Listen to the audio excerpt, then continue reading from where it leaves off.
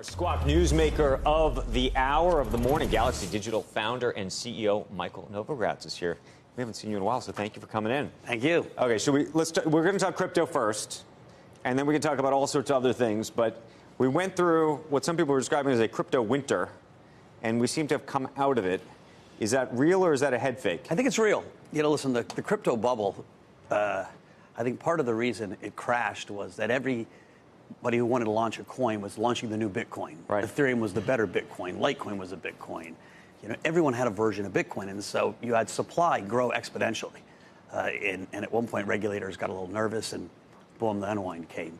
And now I think you're seeing Bitcoin really having established itself as a store of value. Mm-hmm. It won that lane. There's lots of other parts of the crypto universe, but Bitcoin has won the lane of store of value, which is hard to do. You know, there's really only one other store of value, gold, where you're worth something just because you're worth something. Almost everything else, you're worth something. Like Uber shares are going to be worth something because people are using it. You know, and right. So it's a unique thing that Bitcoin has done. All right, I want to talk to you about Uber and see what that's worth in just a moment. But on Bitcoin, what do you think it is intrinsically worth? There's no, again, what's gold intrinsically worth? You can take all the gold in the history that's ever been mined and put it in 3 Olympic swimming pools, and it's worth $8.5 trillion. Why? It sits in vaults. We don't use gold for anything other than jewelry to show our wealth. Right. Who do you think's buying Bitcoin right now? You know, retail's still buying Bitcoin. Institutions are moving in, right? The Yale Endowment moved into Bitcoin. Stanford Endowment moved into Bitcoin. Harvard's endowment has moved into Bitcoin. So these are real names and real thoughtful investors.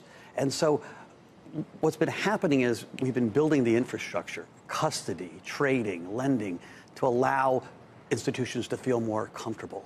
And then in the last few months, you saw Microsoft say, we're going to do our identity solution and we're going to link it to the Bitcoin blockchain. That's one of the 10 biggest companies in the world saying, we believe in crypto.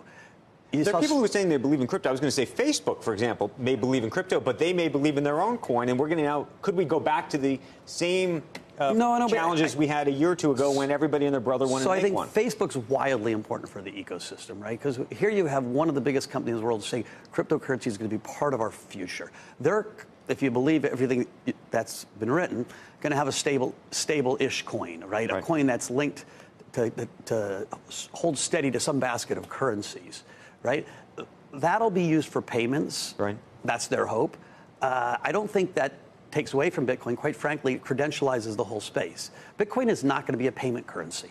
Bitcoin is going to be a store of wealth just like gold. We don't spend gold on anything. You didn't buy that tie with gold. It's going to be what people perceive as a store of value. And so what do you think it could or could not be worth? I think it could be worth a whole lot more than it's worth today. If you think gold's at $8.5 trillion and Bitcoin's at $140 billion, there's a long way between $140 billion and $8.5 trillion. And you do think, though, that a lot of I used to think to myself, all the people who got burned on the way up and down the last time won't go back in again, or won't go back in for many years. Is that not the case? I don't think it's the case. And a lot of institutions never got in.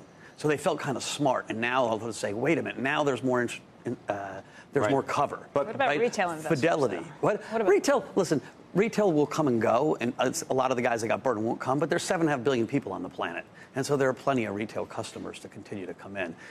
You're seeing a resurgence in China, a resurgence in Japan. Are there any other coins that are interesting to you right now? Sure. Listen, there's a whole second bucket, what I call Web 3.0, so Ethereum, EOS.